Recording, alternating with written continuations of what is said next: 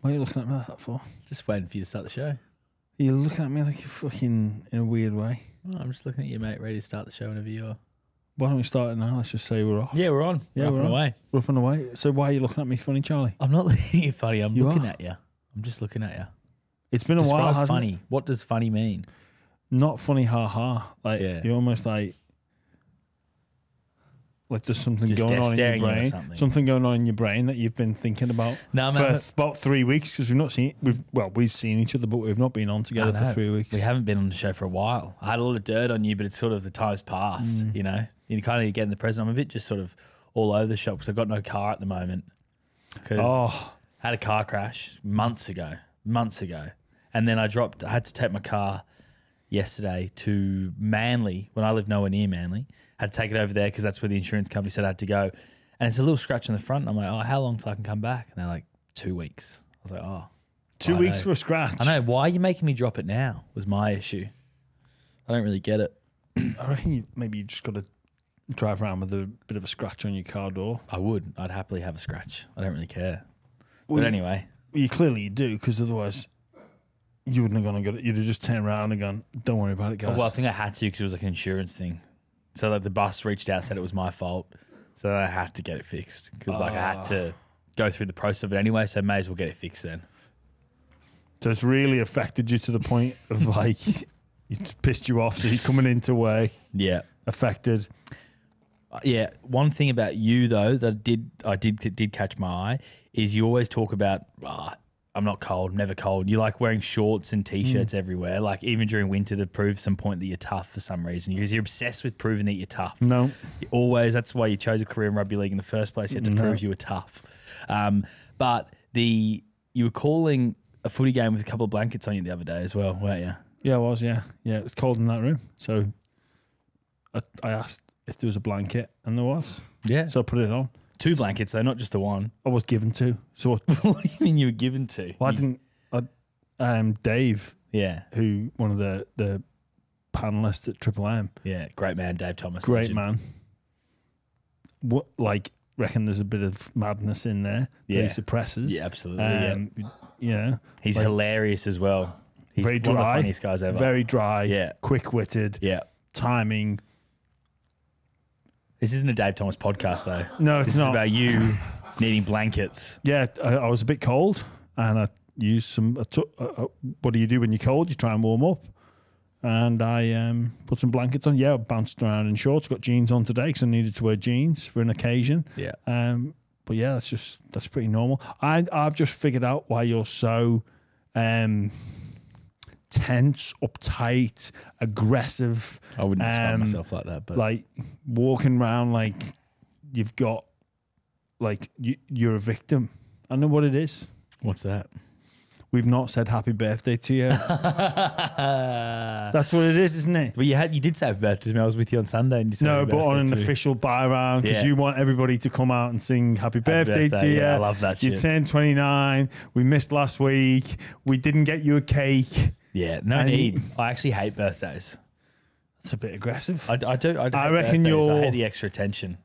I'd rather just be left to my own devices. Yeah, but I reckon you're saying that because really you want everyone to be like, oh, Charlie, happy birthday. Like the old, like, oh, leave me alone. Don't make a fuss. Don't make it fast. I God thought help us when you're 30 next year. Yeah, no gift as well from you. Yeah. You make a lot of money. I thought that you'd have a gift for me of some sort. You know, like a, don't know. I'm saving it for your 30th. Yeah. Mate, you went away for your 28th. Do you remember last year you were away for your 28th birthday? I didn't actually go away for my You birthday. went away I early think I for a was week? Just, yeah, I think I was just away. I think I was away for a week. Where did I go? No, you went away for a weekend Oh, yeah. on your that's right. 28th, and you went away a bit earlier this time for your birthday. I didn't go for my birthday. No, I didn't. God, I didn't. what is going to happen? The buy round's going to shut down next year. Well, I We're might gonna have to- I think it's like a birthday month. Yeah, maybe I'll go to Europe for a month next year. Yeah, it wouldn't surprise me I actually might do that. It's a good because idea. Mr. I don't care about my birthday. Yeah, I'll need a month in Europe for my birthday. It's a great idea, actually. You only turn 30 once. So I'll take a month off next year. Parramatta Eels. There's been some massive news that's broken about them, Jimmy, this afternoon.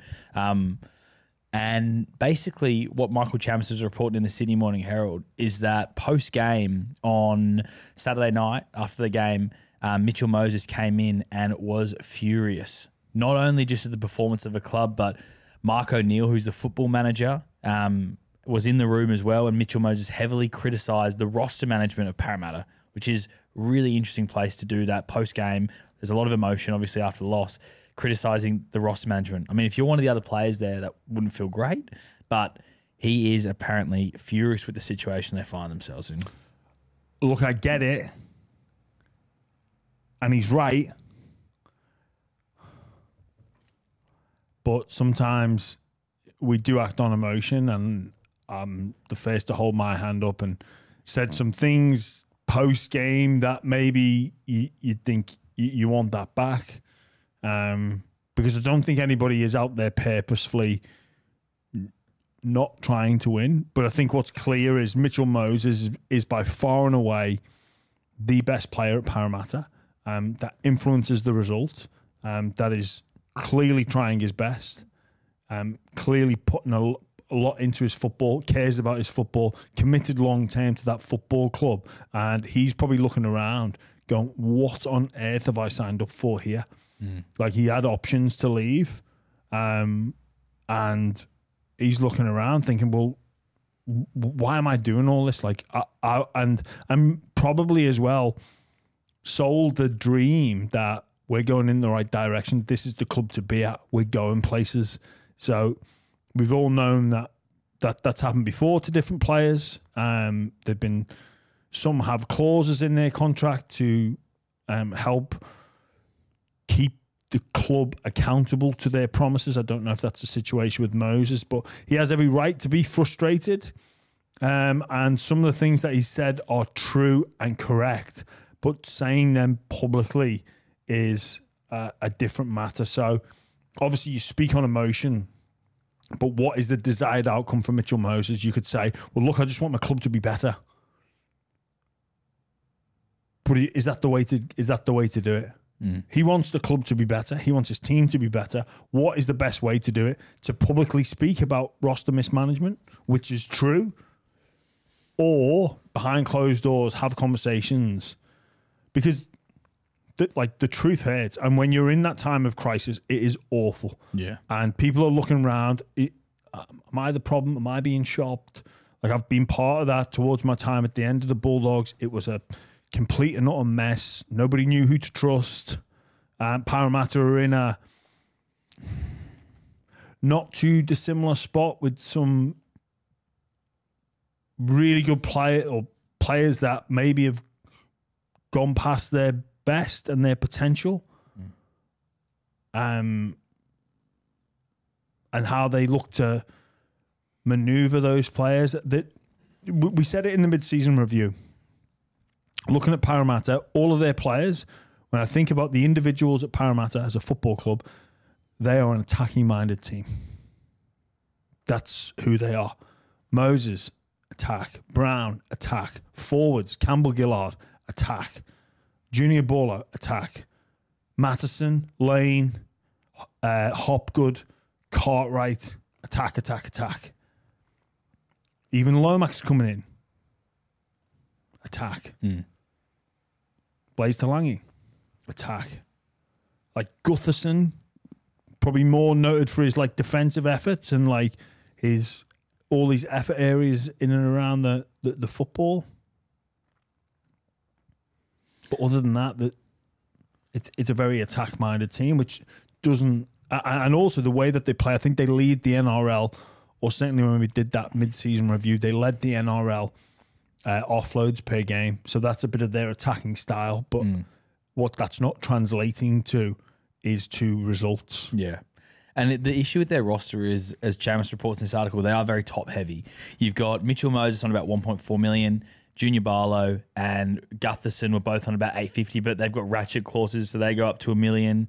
Then you've got Dylan Brown, close to $1 million. Then you got Lomax coming in, another highly paid player. Hopgood's on okay money. Like, a lot of their salary cap is taken up. I mean, if you look at just those 4 players before that I named, that's like 40% of their cap. But that's true in most cases. So as much so with Parramatta across like these... I would say across most of the 17 clubs. Yeah. Okay, well, if that is the case at most of them... It's called Price's Law. Yeah. So I'm not going to try and botch this up, but it's something like 50% of the work is done by like 15% of the people. Like it's a crazy law that it can be applied across many domains, but it would work in the salary cap. Like most salary caps would be 50% of the salary cap would be taken by about the square root of 30. You lost me there. Square root of 30. I don't know what that is. Let's work it out. Square root of 30. Yeah. Does everything have a square? It will be like 5.333 or something like that. Yeah, I would hazard a guess.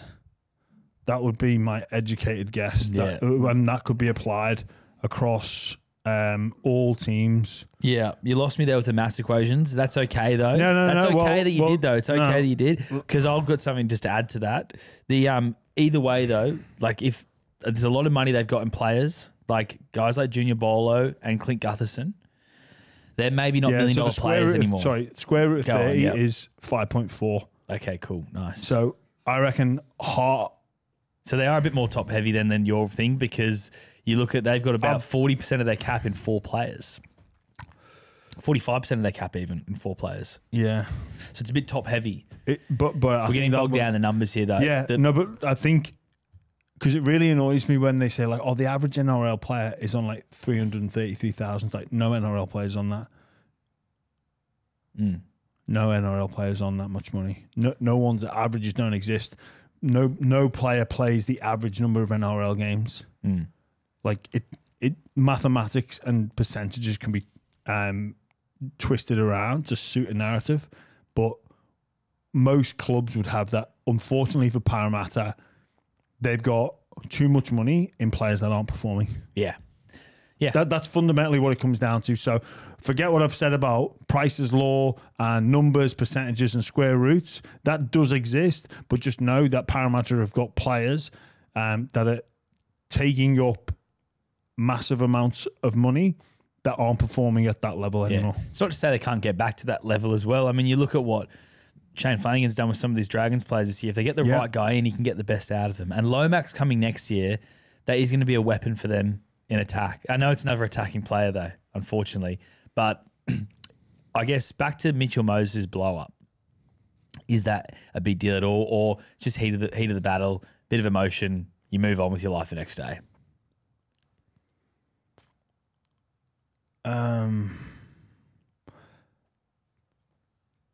Geez, Charlie, it's hard to know because I don't know the group, but I've been in dressing rooms where people have been scathing of each other, and I've been in dressing rooms where people have come to blows on the training field. Now, I've always viewed it as it's not that players will disagree and say things and do things. That's the competitive nature. That's the sort of personality type that is attracted to a sport like ours. But that's not the issue. The issue is whether or not they can patch it up, and whether or not they can go to Moses and go, maybe it's, mate, you're right, I'm going to get my shit together. Or is it going to be a case of, well, hang on, who does he think he is?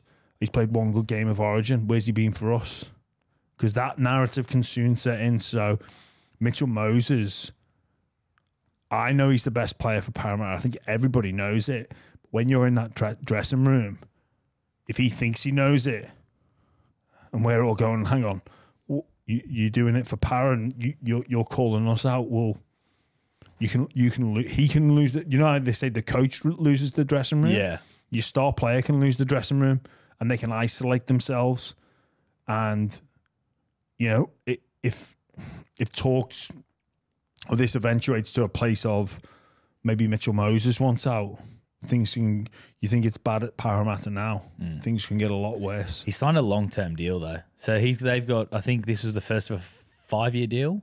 So he's got 4 more years to go after this. Yeah, that's fine. But if you're that player that is the long term plan, and the dressing room don't like him, that can be an awful place to be. It's they got to get this coach decision right, and by all accounts, after the game this weekend, we should get an announcement. That's I think I'm only going off what I hear. I don't know this. Like at board level, it's very much a non-football style board, so to speak. Of those are the decision makers. They are quoted as being the bean counters, and maybe that's a tad disrespectful because you're running a business, so you'd have a fair idea of. You're running a business, and also with the emotion of sport, you shouldn't be blindsided or surprised. Whether or not that is the best people to have is up for debate, but they need a leader for their coach. And I think that now becomes the number one trait that they would seek. And then the number one issue is who can lead this group of men. I don't need a game plan. I don't need a system. I need someone that's going to bring this group together, because when your star player is speaking like that, it appears as though there's cracks. And when you look at the quality of players within that roster, they are clearly underperforming, and they have been for a long time. Massively underperforming. So who can lead and who can coach them to a better standard of football consistently, rather than, so that probably for me, the three candidates, I know Craig Young would be amazing for it, but it appears though that the two main front runners are Josh Hannay and Jason Riles. Now I've heard a little bit about Jason Riles in terms of he's not financially motivated. He's done a big learning curve where he's sacrificed dollars before. He also, if you believe what you hear, was the front runner and had agreed things at the Dragons until he looked and went, I believe that there was issues he thought were going to be resolved that then weren't, and he just walked away. So he's a man of principle. So that for me just nudges Riles slightly ahead to say he's the man that can bring this group together and then lead it back into a consistent football side that can challenge for the 8. I do, however, think that they do need some changes within that roster, and you need someone to move quickly because there are some saleable assets there, but I don't think you can have that similar style of player. It's not working. Yeah. It will be interesting to see if it is that 3-horse race. Dean Young, Josh Hannay, Jason Riles, maybe someone else emerges. Rugby league isn't always that simple. Just because they're saying it's a race in 3 doesn't mean it actually is. Well, I guess what you're suggesting is, would they make a play for a coach that's already under contract? Correct. Yeah. So there are a couple that sort of spring to mind. It's been done before. Mixed year for the Cowboys with Todd Payton, but obviously they've now got an incredible run home. We're going to talk about the Cowboys a bit later on. Hasler. I mean, whether it's the Gold Coast or Parramatta Eels, obviously the Parramatta Eels job would be more enticing. You can't rule out someone like Andrew Webster. Yeah. I know he's very happy in New Zealand Warriors and the future is bright. They've got James Fisher-Harris coming over. They're building something really great over there, but you never know. No. Come back to a club like Parramatta, break their premiership drought. Well, I think if you are a coach at a club, so again, with all due respect to Warriors, Cowboys, Titans, like they would have if you're the coaching that team and Parramatta called, you would have your head turned. You're not doing Billy Slater and just saying, no, I'm Queensland's coach, that's it.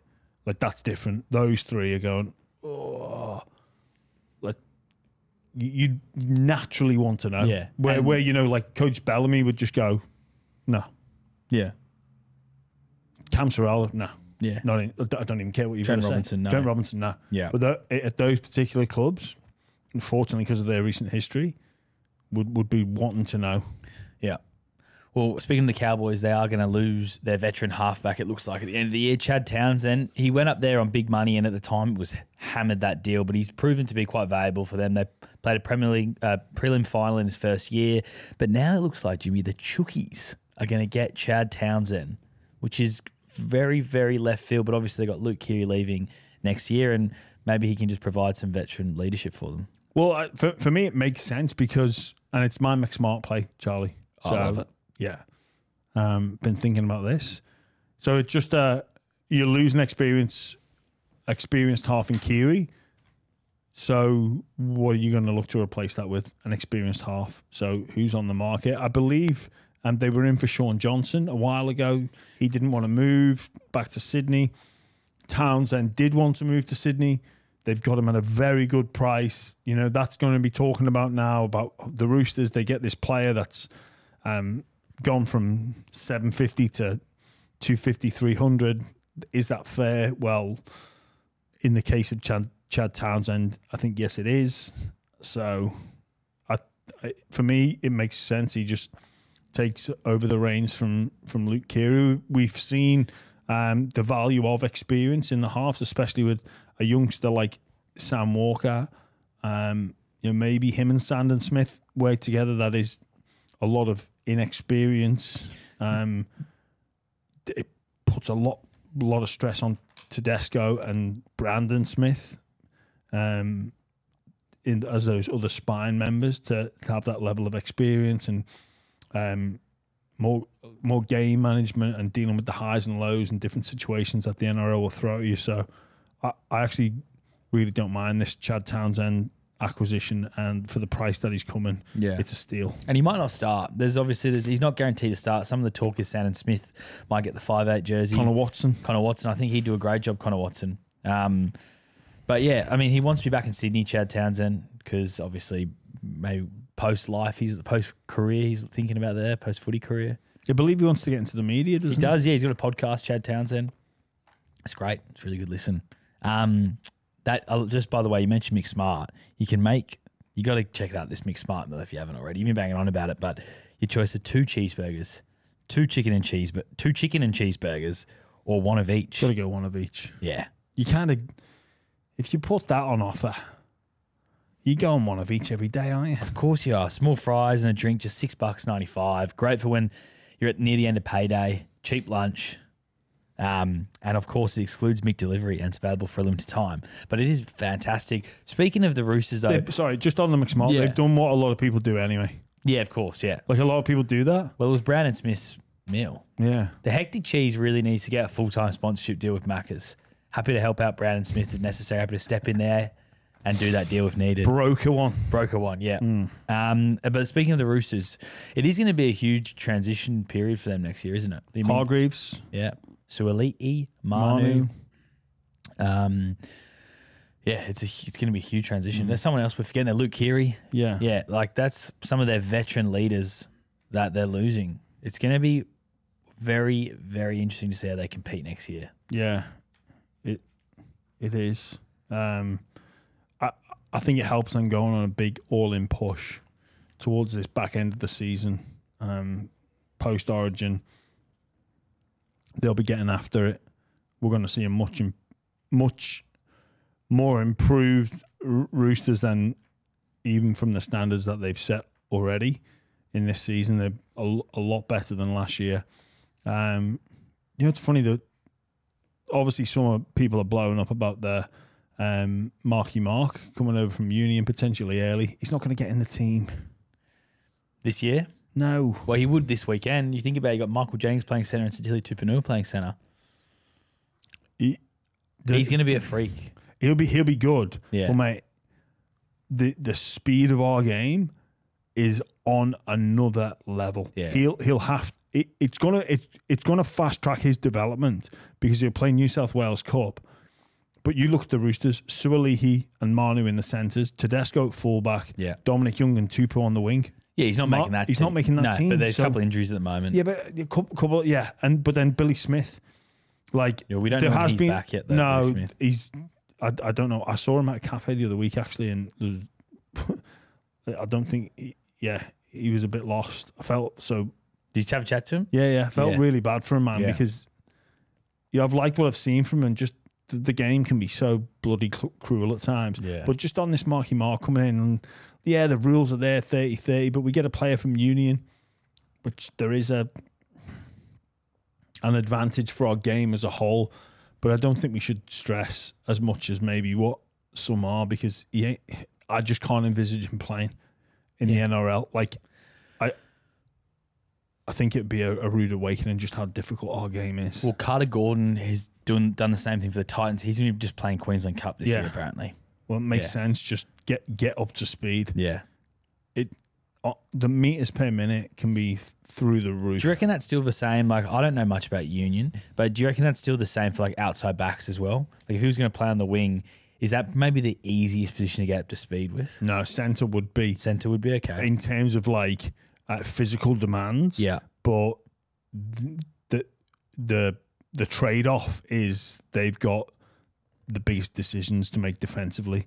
Right. And once you expose yourself that you are a liability in defence at centres, teams will just focus their attack to come to you. And if you're slightly off the speed a little bit, teams will notice that, and then your decision making's poor. Like you'll just see teams' game plan to just set up the side against you to come back at you, and they'll give you an absolute nightmare. Yeah. Mate, I think when you have a chance to like get someone from Union straight away, like I think he's obviously coming anyway, but why not bring him in? Why not bring him in so then when he actually plays next year, he is more up to speed? Yeah, look, the reason being is obviously there's the June 30 deadline there. And that is there to protect the integrity of the competition, because a couple of years ago where Tavita Ponga Jr. goes to Penrith, Nofaluma to the Storm, like with a couple of games to go, basically teams down the bottom end were loaning out their better players to teams at the top. That I liked that, but mate, I liked it at the time. I did. It's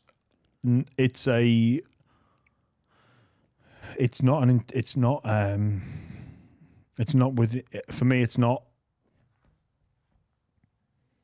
It's just not right. Ruins the integrity of our game. Yeah, integrity of the sport, in terms of it's not in the spirit of the game to like stash a bit of money away. Yeah. And then bring someone in for like 3 months, pay them for 3 months, and then the other team get salary cap dispensation and they spend that the following year. It's bullshit. It's not what the game is about. So you capitalize off losing, and the stronger teams get stronger. No. Did you like the loan system when it was at the start of the year? Like when Harry Grant went to Tigers? Loved it. I'd like to see that maybe come back. I think it's still there. Okay, yeah, but teams don't do it. Because I guess you can just play a player in cup and then they're still getting the experience. Harry Grant was in a very unique position as well, where behind Cameron Smith, Brandon Smith. But also, for a young player to come into your team, so let's say the example of the Tigers and Harry Grant, it is a very extreme position, but there's only the Tigers there'd be only a team like the Tigers that he could go to, because they'd be willing to accept that, because it's a bit of a slap in the face for the rest of your team. Eels would have taken him this year. Yeah, maybe. Yeah, but anyway. Yeah. Let's not worry about this. But don't stress, Charlie. Yeah, let's crack on. Because Jimmy, the Simbins got you fired up. You texted the group chat today and you're sick to death of the Simbin lottery. It's very, very hard to work out. No. No? Oh, you're not? I thought you want to talk about the Simbin lottery. I do want to talk about it, but okay. Be careful what you wish for if you want consistency. Because the only way to get consistency is apply the laws of the game to every single situation, which I would argue you don't want to see. So cast your mind back to 2018, the start of the season, the referees, where some people would say they were nitpicking, but they were doing their best to referee the game to the laws of the sport, which didn't appeal to the TV. And the product was affected because the referee was blowing lots of penalties and people in the media were blowing up. The game's not flowing. The referees ruined the game. But hang on, they're being consistent. And they got so close, and all they needed to do was have the balls to keep going, and you would have got conformity. You would have got, this is the new environment. How do we win a game? We're going to have to be offside. Because if you're offside, you're offside. For those that watch the European Championships, Denmark played Germany. Is he offside? It's a millimetre. But he's offside. Because that's the rules. Sorry, the laws of the sport. Is you cannot be, any part of your body cannot be in front of the defender. Or whatever the laws of the offside is in soccer. So that's the laws. Was the decision correct? Yes. Is that why it was brought in? Probably not. But you get consistency, right? You never get the hand of God happening again. You take away all that. You ruin the emotion of sport. And people are, but that's not what it, no, he's only just offside. But he is. Again, back to 2018, the referees were enforcing the laws of the game and people didn't like it. And the NRL just went, we're going to be more lenient now.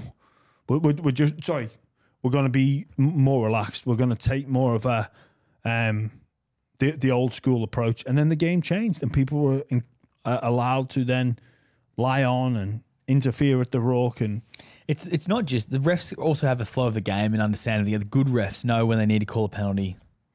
That's what separates the good refs from the bad refs. Understand the flow of the game. Well, you could make a very good point for that, Charlie, about understanding the flow of the game and knowing when to, when teams are going too hard, blow a penalty versus when they just need to let that go. Yeah, when because teams are on top and they deserve to have, because they are also affected by the commentary and not about whether they get decisions wrong. They're affected by that, but also by the fact of am I blowing too many penalties here?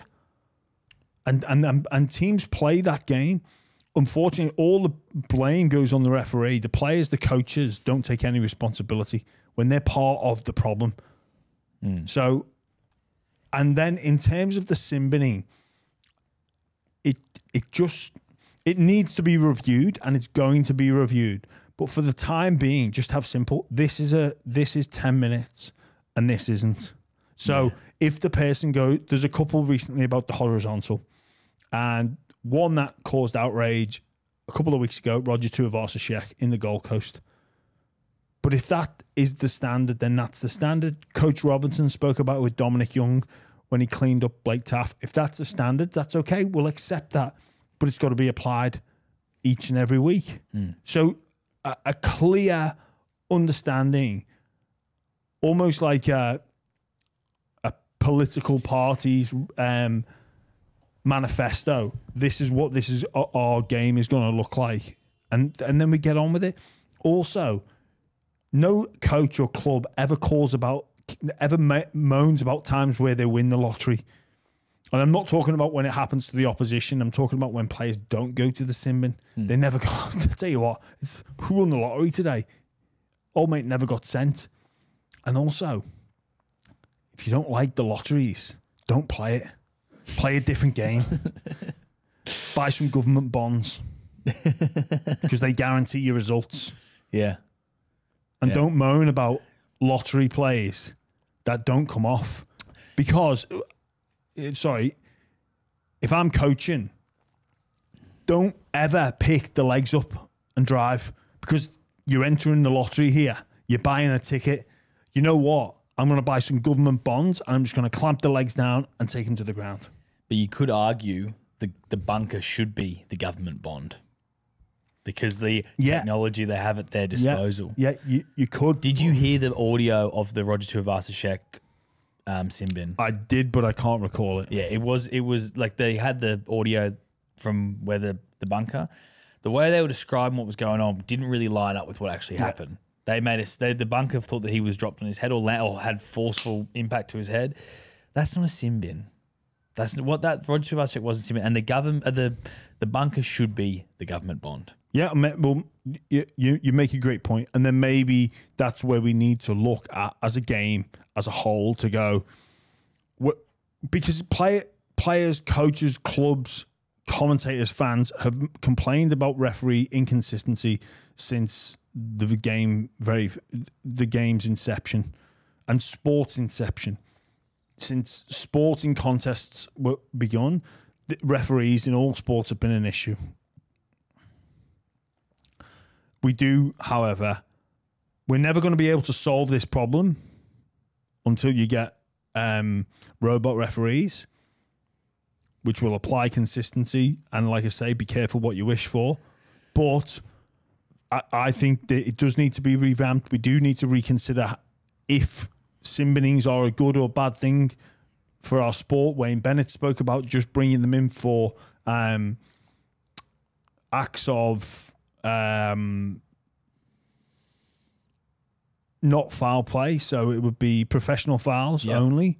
And acts of foul play are either send off or match review. I don't disagree with that. I think that's something that would be looked at. But then you've got the other argument of like, well, you need to showcase the fact that you are penalising this foul play, otherwise it's allowed to continue on, and what the potentialities could be from that. Sin bins do provide a lot of entertainment value though as well. Like if a player gets sin bin, all right, now this is a chance of 10 minutes to get back in the game if you lose well, or 10 minutes to extend your lead. Like, it becomes a really crucial moment in the game when a player's sin bin. So I think taking that away would be a negative for like the viewing experience. But what they have to do is figure out what a sin bin is for a hip drop, what a sin bin high tackle is, and make it very clear, because it should be crystal clear. It's not fucking hard. Well, again, they kind of did that in Magic Round a couple of years ago, didn't they? Well, that was the crackdown to try and avoid some lawsuit. Newsflash players, you play in rugby league, you might have a head knock every now and again, and there can be repercussions for it. You're not wrong where you say that, Charlie. Yeah. But again, careful what you wish for. Because if all head contact is going to be sent to the bin, then that's what it might look like. If you're going to take one positive of that Magic Round, it was consistent. What I will say is I think rugby league is in a fantastic spot at the moment, and the quality of the game is exceptional. It is, and coaches speak about it because they are perfectionists, and they're chasing something that doesn't exist. Yeah. So the perfectionist is the perfect game. No one's ever coached or played the perfect game, and they'll always look for improvement, and that's how they are drilled. That's how they are wired up. And it also the same with the players. And a lot of the ex-players that are in commentary are striving for perfection with this game that we love, which is almost unachievable.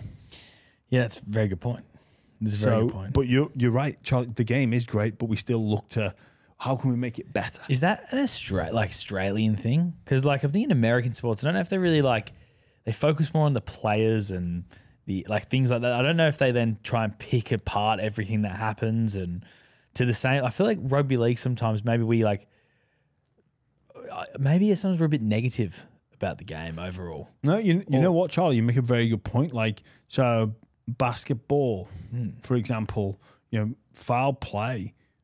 The referees are very, very rarely publicly criticised. Yeah, under much scrutiny at all, really. And they've a great podcast, Whistleblower, on Donahue, the gambler. Yeah, they did a Netflix thing on it, but this podcast called Whistleblower, the series that sort of speaks of high-level corruption. But again, these referees were blowing fouls, but it was they just move on with it. Yeah. Same with NFL. There's a flag. Can you ever remember listening to NFL commentary around the officiating? I can't. English Premier League, there's a lot of it with VAR. VAR gets hammered. So maybe it's an English Australian thing. Yeah, it could be a cultural thing where that's hashtag leave the refs alone. No, we'll just keep getting stuck into them. But on the footy, it's an incredible round of footy because we've got a couple of superstars back, which we'll get to their game shortly. But just quickly, Reece Walsh is back. Kalen Ponga's back. It's going to be a great round of footy. And it kicks off Thursday night. Eels against South Sydney, Jimmy. It's going to be an interesting game, this one, because South are starting to build a little bit of run. They've won 4 in a row. If they win this one, maybe they start to believe in finals, but it's still a huge, huge run they need to go on to make finals. They're not playing finals. Yeah, I agree with you. But I think South fans are starting to believe. Yeah. Yeah, well done. You're wasting your time. Just give up. No, didn't say that. Give up on finals. That's what you're saying. Don't believe. Don't believe. Invest your emotional energy somewhere else. Yeah. Believe about next year. They can't play finals. No chance. And I know, like, I know what it's like when you're in those four walls or you're supporter of a team. And you're like, you know, the classic level. Remember Istanbul, lad. Remember Istanbul. You're like, yeah, all right. Souths fan, like, look, you're not playing finals. Speaking of fans, you know, England and Bellingham's goal. I was watching this interview. But like these few geezers has left, and like they're getting interviewed by Sky Sports. It's like, what? England have scored. Oh, I can't get back in. Like, no pass outs. No pass outs. Yeah, you can't get back in. He was just like, oh, 1-1. I'm going to have to run and watch extra time. Mate, it's his own fault. You don't leave with one goal in it. Yeah, you know what, South fans? I'm saying don't believe, but don't listen to me because sport does amazing things, but you ain't playing finals. Also, you think 13 wins is needed. I actually think 12 wins is going to 12 and a draw? 12 and a draw will get you there this year, I You think. reckon? Yeah, I think so. Well, 13 wins guarantees you. You need 13 wins last year. 12 wins didn't get you in last year. No, it didn't. And I think this year is tighter than last season. I think there's more teams in the mix. And also, the thing that is messing things up is the quality of some of the teams down near the bottom four. So I'm talking about the Titans and their ability to jag some results now with their attacking football. And also, if finals goes away from them, I think Souths as well, that one of those teams I'm talking about, I think they're playing like a team that aren't under pressure to play finals. So then they can therefore take points off teams. Parramatta, with the roster that they've got, you can envisage them beating some of those teams in and around the mixer for the top 8. They went very close against the Bulldogs. They really should have iced that game.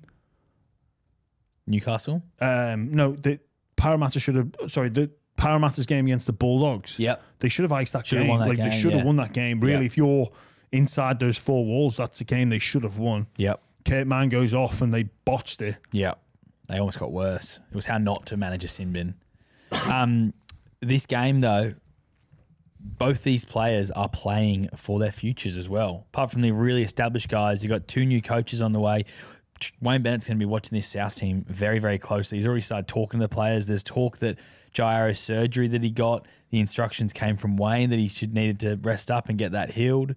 They've stopped believing if they're in itself. Like when Jairo's going for surgery, that's like a bit of a sign that your season's done. Yeah, and you've accepted. And maybe that. that's why they pushed it back a couple of weeks. Because maybe if they win these 2 games, you never know. You never know, Jimmy. Glory to South Sydney. Just watch someone score and start pump the badge. I'll be like, as if anyone would ever do something as stupid as that. Who wins? Oh, mate, it's Souths. Okay. But this is really hard. I reckon Stadium. That's the hardest. I think that's the hardest game to pick. Well, Ladbrokes think the same. $1.90, $1.90. It's kind of like the Dragons Dolphins last weekend. Like I flipped and flopped like you've never seen on that. It was embarrassing. Like just pick a winner. Because I can see the Eels bouncing back from something like Moses, but then Souths are in form. Go with your gut, mate. If I was betting on it, I'd be just backing some anytime try scorers. Yeah, or either team by 6 or less. You know, you can do that bet. Yes, don't mind that, Charlie. Yeah. I want to go Souths. Okay, then Friday night. This is actually a tough game to call as well, Friday night. Sharks v Titans. AJ Brimson's back. He's gone to 5'8" because obviously Jaden Campbell's ruled out at the moment. Going to be very interesting to see what they do because Keanu Keeney looks a superstar. The Sharks really need this game. It's up in Coffs Harbour. They take a game there every year. It's normally a great moment for the players. Get up there, spend some time with the community. Who are you liking, Jimmy, in that one? Well, Sharks are in need to win territory. They've lost 4 of their last 5. Their last 2, very similar circumstances. Poor start. got back to a lead and then blew it and missed opportunities through their own demise. Fitzy spoke after last week's game about managing the moments. I really do think Cronulla need a win. I'm expecting plenty of points in this game, though. That's one thing I am expecting. There's actually, I looked on Ladbrokes, the footy specials for this weekend. Like, game with the highest number of points, Sharks v Titans or Cowboys v Seagulls. That is like, you've got to be picking one of those two. But I think the Sharks should just have enough because they need this. But again, like, you're in that territory now where we spoke to Kieran Foran on Sunday Simbin, and he was saying that we believe we can go. So there's all those teams down near the bottom believe they can do it, but they're almost playing without the pressure of it. So again, Sharks under all the pressure to get a win and really need a top 2 finish, and that's where they should be. And if anything other than a top 2 finish for the Sharks is a disappointing season, considering that not just the roster they have, but more importantly their strength of schedule. So it's a no pressure all the pressure v no pressure. I think the Sharks just about get the win with plenty of points on offer. I think the Titans win this. Yeah. Yeah, I think the Titans win it. Just got a feeling. Got a feeling the Titans, Coffs Harbour's not too far from the Gold Coast, almost a home game. And I think they get there. So the second Friday game, Jimmy, is the Broncos against the Panthers. Actually, just before we talk about that game, looking ahead at this round, this finals race is going to be amazing because so many teams are in it. There's like 5 of these games mean something for the finals. It's great to see. But the Broncos-Panthers, it's a huge game for the Broncos. It's almost must-win territory for them. Mate, they all mean something for the finals. Tiger Storm, not really. Yeah, I suppose not. Eels South, not really. Or you're starting to sound like me.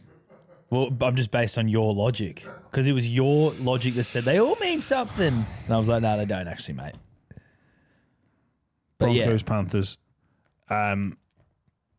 Is it must win for Broncos? It's not. But it would be massive if they do. Because they haven't beaten a top 4 team all year.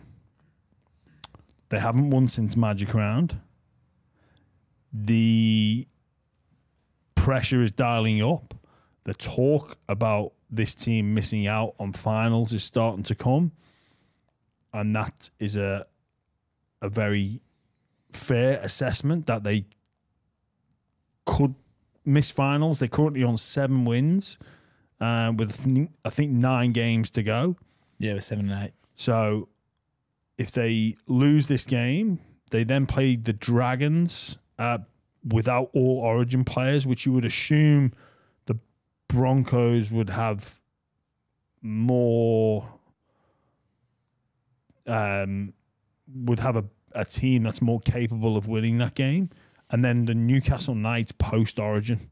Mm. So, again, players backing up, all that jazz. And at that point, if things go the way that you expect them to go, they're going to need to win 5 from their last 7 after that Newcastle. Sorry, if they lose against Penrith and then beat the Dragons, they're going to need to win 5 from their last 7 to get 13 wins. And that's when the pressure really comes. I just want to see them perform rather than win. I want to see them perform. Yeah. Still no Nathan Cleary for the Panthers. Coming off a defeat, the Panthers, I wonder how many times they've lost 2 games in a row in the last 4 years. You know, when the Cowboys beat them, I imagine Kevin Watt was just going, for fuck's sake. Yeah. Like, seriously? Yeah. Reece Walsh is back. It's great because he actually hasn't played for them since round 12 because he went Origin, then missed a couple of games because of the HIA, and good to see. He's crucial for them. He is massive, and we all remember what happened last time they played against each other. They jammed him, and he was had that eye socket fracture and concussion. Taylor May. Yeah. So I imagine he's going to get similar treatment, like in terms of that jam style defense. You know, he's going to, and you know, that is a young man that is under immense pressure with Origin and the limelight of NRL and everything that comes with it. But he comes into that Brisbane side, and people are looking for him to go and win them the game. That people now expect Reece Walsh to win Broncos the game. Yeah, and can he do it? But doing it against the Penrith team, they're as we know they're the second best defensive team in the competition. Yeah, you said they're streets ahead on Monday as well. Yeah. The Panthers, that is, streets ahead of the rest of the competition. I was with your man, Joshy Reynolds, on Monday also, and he reckons the Roosters are going to win the comp.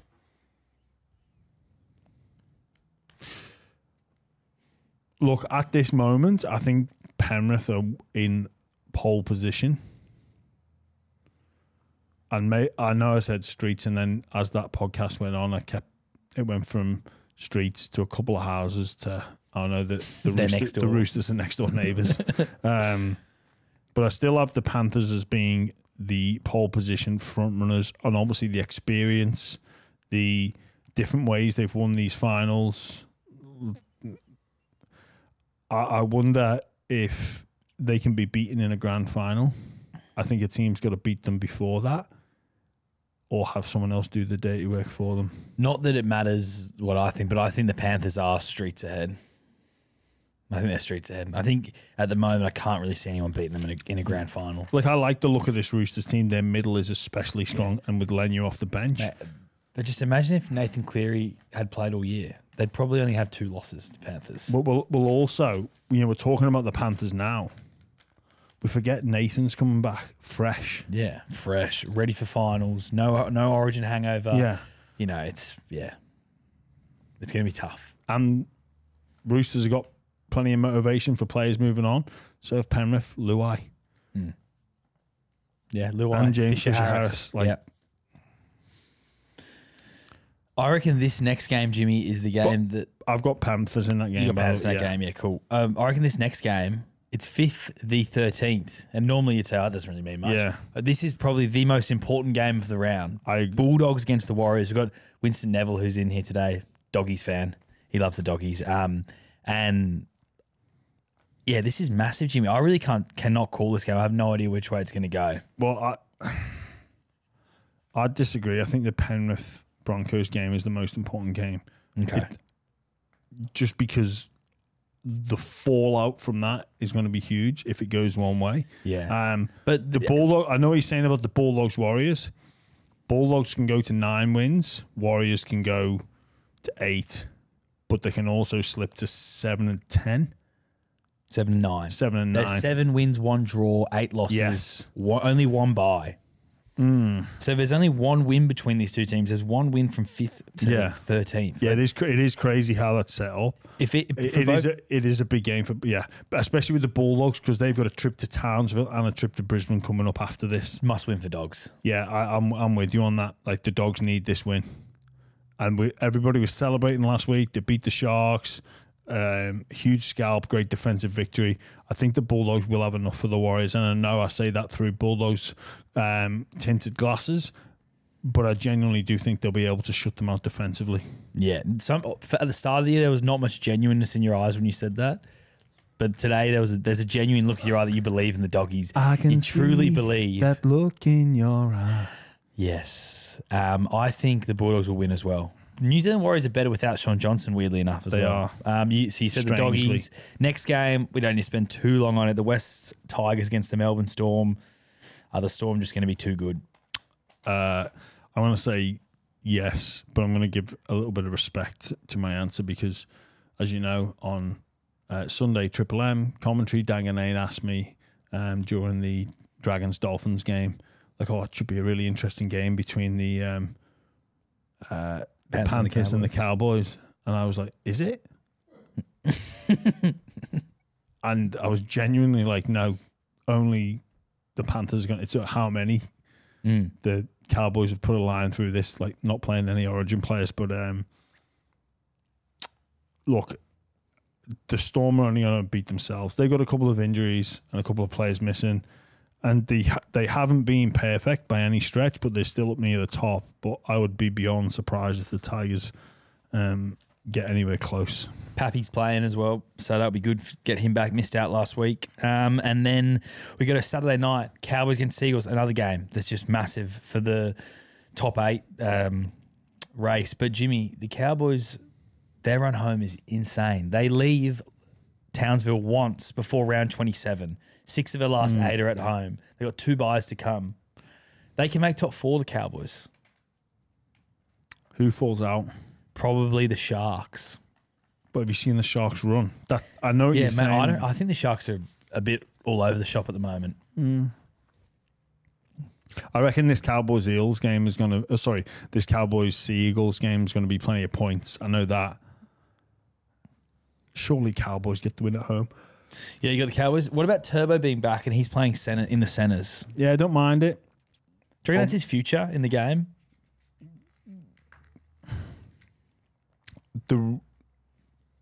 The recent history of injuries would suggest so, that his body is not capable of managing the load of fullback. Which is a shame.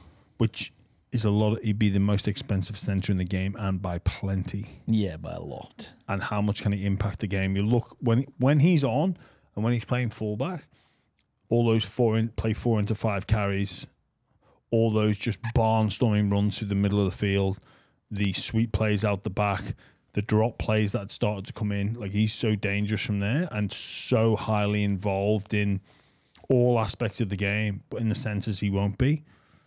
Unless he plays that roaming centre role. They might give him a lot of freedom there. And I think he's going to play on the right is the chat. So you got the right edge of Manly will now be Olakau'atu, DCE, Turbo and Saab.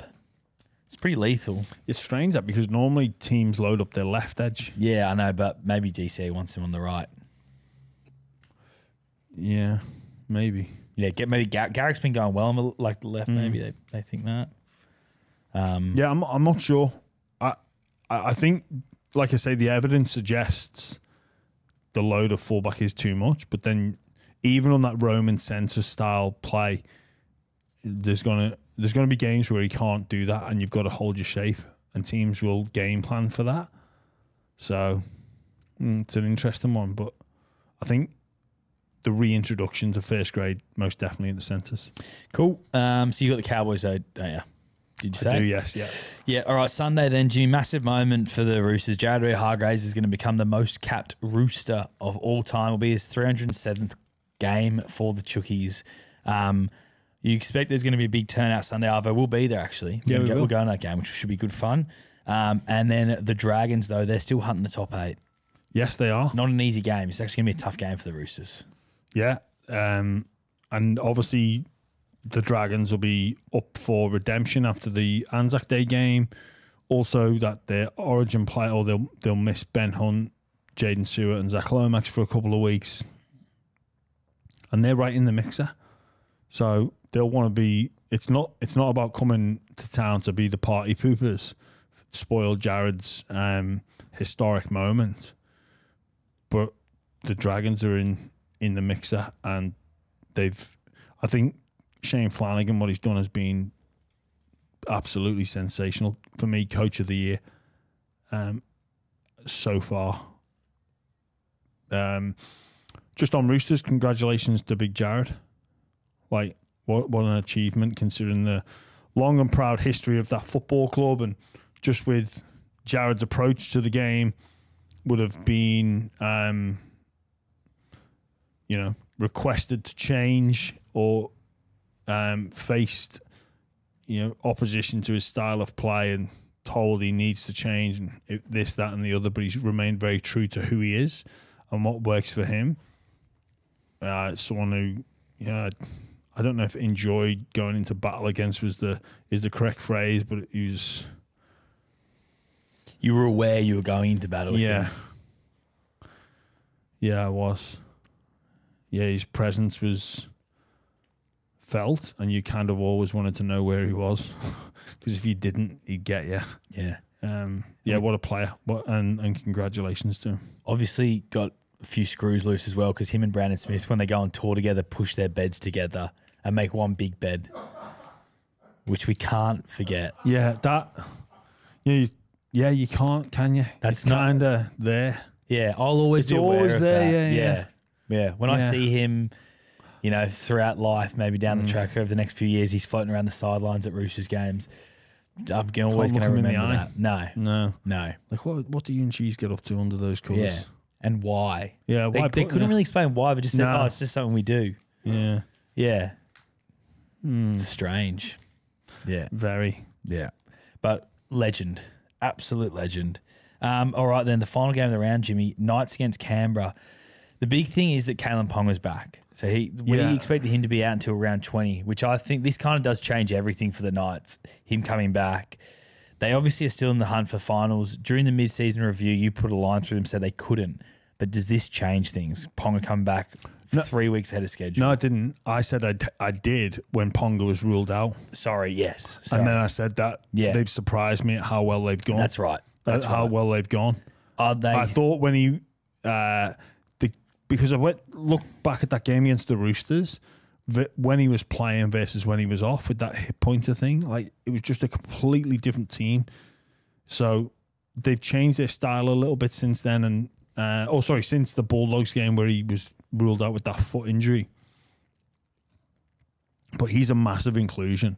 Like, let's not forget, it was around about this time last year that they went on that run. They're not going to need to be as extreme in terms of the number of victories that they get, but this is a game when you're coming up against the Raiders, who are, I think, on the same number of wins. Yep. Yeah, I can't see both of these teams playing finals, and it's strange to say it round 18, round 19? 18? Round 18. Oh, round 18. Yep. Yeah, round 18. That I think this is almost like a mini knockout game. Like the loser is done. Yeah, I because think you need right. to take points off the teams in and around you. I can't imagine the Raiders playing finals if they lose this game to the Knights, and I can't imagine the Knights playing finals if they lose this game to the Raiders, if that makes sense. I did completely agree with you. I think you put a line through Raiders if they lose. I mean, the thing that is in the Knights' favour is they play most of that bottom four. So they play the Tigers, they play the Bunnies, they play the Titans. So they've got three of that bottom four they get to play running in. They also have the Sharks, though, the Panthers, and the Broncos, and Manly. So, and the Dolphins. But I think the Dolphins, with Jerry Marshall-King being ruled out. That's a massive loss. Yeah, mate, that is, you actually haven't spoken about that. Jerry Marshall-King, do you put a line through the Dolphins now? Yeah, well, they've got the bye, haven't they, this week? I'm not ready to put a line through them just yet, but geez, they were poor in that second half against the Dragons. In a game they would have fancied to win. They've got some tough fixtures coming up as well. Like, they have got a tough run home, and the creativity or lack of creativity was alarming without Marshall-King on the field. Yeah. Like, it really was. It stuck out like dog's balls. And obviously they'll change their approach and how they play without him in the team.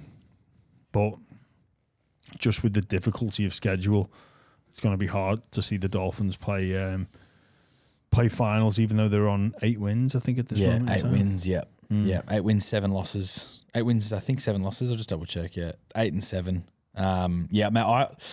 If they lose after the bye, they've got the Bunnies at home. They lose that one. It's going to be really tough for them to make the top 8. That's probably us done then, Jimmy, I reckon. Yeah, well, again, on behalf of everyone at the buy round, happy birthday, Thank you, Charlie. mate. Appreciate happy 29th. Thank you. I forgot to ask you how your little trip away was. It was fantastic. It's fantastic. I went to Mollymook with a few different people, played golf, and just drank and went in the ocean. That was about it. Yeah, that's about it, really. Nothing to write home about? No, well, I mean, no, not really. That sounds like a nice time. Just playing golf. You went to Melbourne as well, didn't you? Melbourne, yeah, for the Origin. I was in Origin for a few days. Melbourne, that was great. Ryan Girdler and I actually had a lovely time together. So Girds and I, when we go away... Did you push beds together? We didn't push beds together. We were opposite, though. Opposite rooms. Oh, opposite rooms, not interconnecting. Not connecting, sadly. But when we go away together, we normally hang out, like most of the time. So we went shopping together, actually, Girds and I. So we went and did a little bit of clothes shopping. Did you? Went to Maya together. And then we got smoothies. Banana smoothies together. We chat about life, amongst other things. I can't imagine Ged's going clothes shopping. Yeah, it was his idea because I was like, I might get some stuff. He's like, oh yeah, But I thought he's very like minimalist. Yeah, but you need a couple new t-shirts. We all need to get t-shirts. And he's like, I need a pair of pants because I accidentally forgot like pants to Melbourne and we had to go to some sales function. So yeah, no, you forgot your pants. Forgot my pants. Yeah. Yeah, but I had a great time. Wade Graham plays so much golf. We went there for 2 days. He played golf twice. Like it's a sickness with him. Yeah, game a day. Yeah, game a day. It's a lot, isn't it? It's a lot. Yeah, it's a lot.